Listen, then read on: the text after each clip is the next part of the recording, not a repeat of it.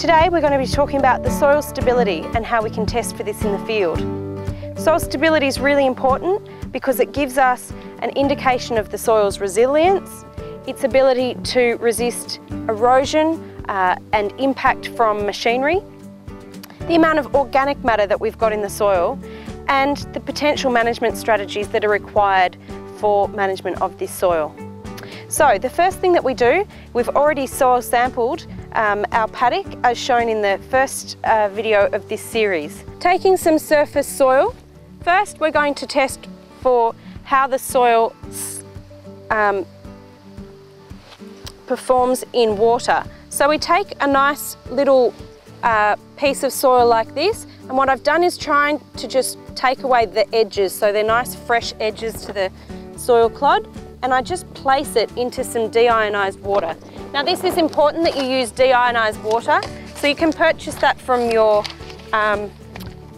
local supermarket or from a hardware store or something like that. It's in the same sort of water you use for your batteries, but it has had all of the salts taken out of it, so it doesn't impact on the reaction here.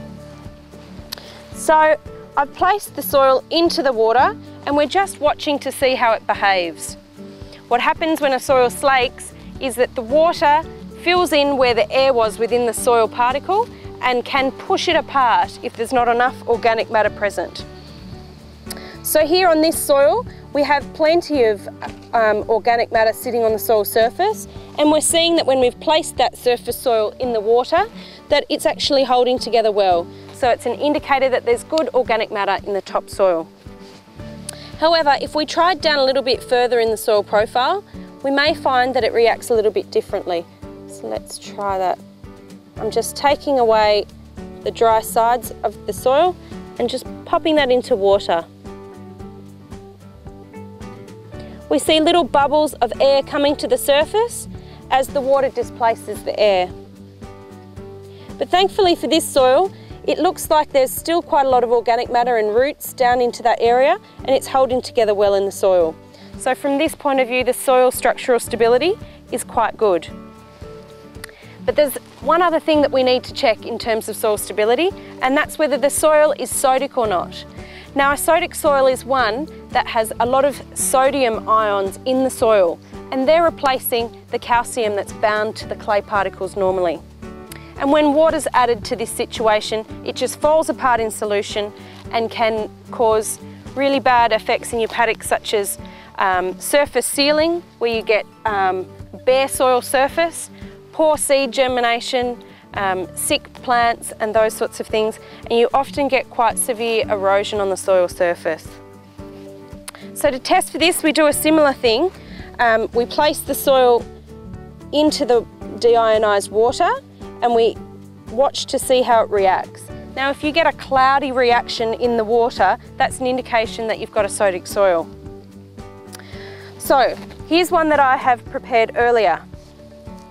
And here we see that the surface soil that was placed in here has reacted quite normally, and there isn't any indication of sodicity.